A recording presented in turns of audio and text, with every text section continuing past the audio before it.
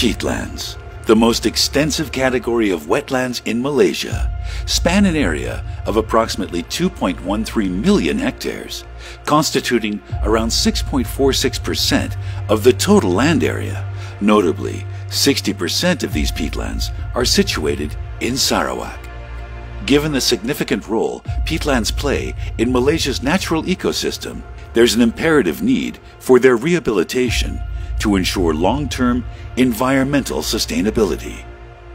This involves developing a model that transforms unproductive oil palm cultivated peatlands into fully functioning, rehabilitated peat ecosystems. If we don't restore the peat, then of course the first thing that we have is greenhouse gases released to the atmosphere, climate change, global warming, and we don't want the haze, the forest fire. So that's why we need to preserve this. We are collaborating with MPOGCF to plant and maintain suitable tree species, including reforestation of non-productive agricultural land and large-scale tree planting program as a nature-based solution to increase carbon sink.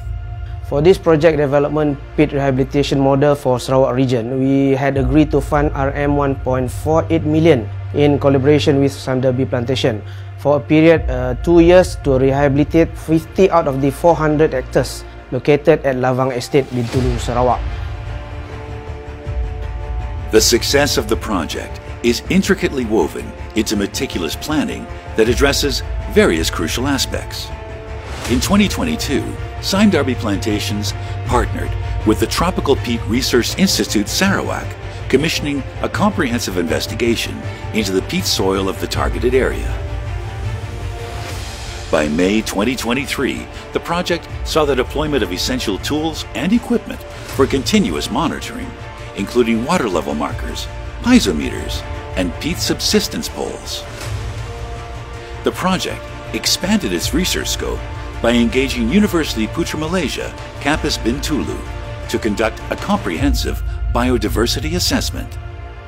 So we divided the assessment to cover several scopes of fauna categories such as, among others, birds, mammals, insects, reptiles, and amphibians. And as for the flora assessment, our researchers are measuring the adult trees with more than 10 centimeters diameter at breast height. And we also collected the seeds and sapling of the trees to be used in our trial plots. A formidable challenge confronting this initiative revolves around the careful selection of plant species suitable for the area.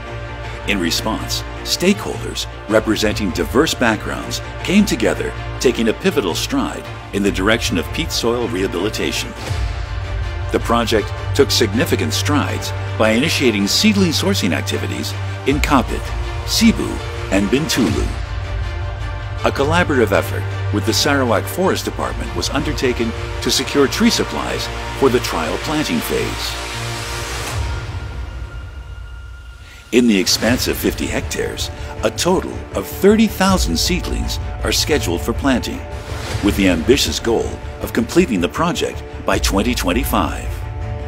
MPOGCF and Sime Darby Plantation aspire to position this peatland rehabilitation model as an industry pioneer.